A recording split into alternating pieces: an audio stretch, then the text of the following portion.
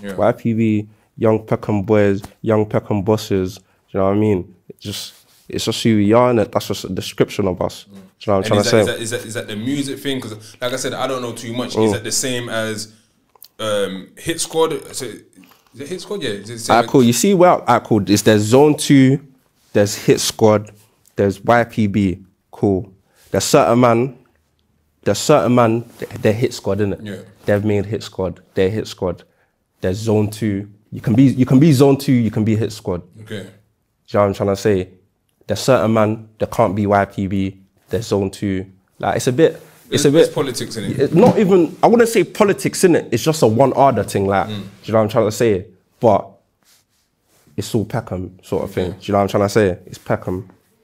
Another thing I'm going to touch on quickly, I don't want to dwell on it too much. So like I said, I did my history and then I started looking at videos and you was involved in an incident where you end up being in hospital.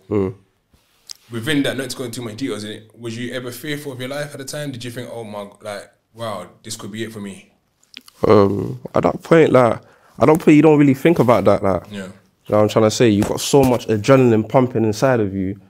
You're thinking, I need to survive. I need to get out of this situation. You know what I'm trying to say? I'm gonna get out of this situation. It's just the aftermath of that. That's when you think, oh shit, that could have been me. You know, fuck it, no, I need to move correct. Yeah. That could have been me. At that point, you don't really think of that. Yeah. You get it because you're in the action. Has it made you kind of sort of reassess life and reassess sort of things now? I know you said you had to move correctly, but in the sense of like, you know what?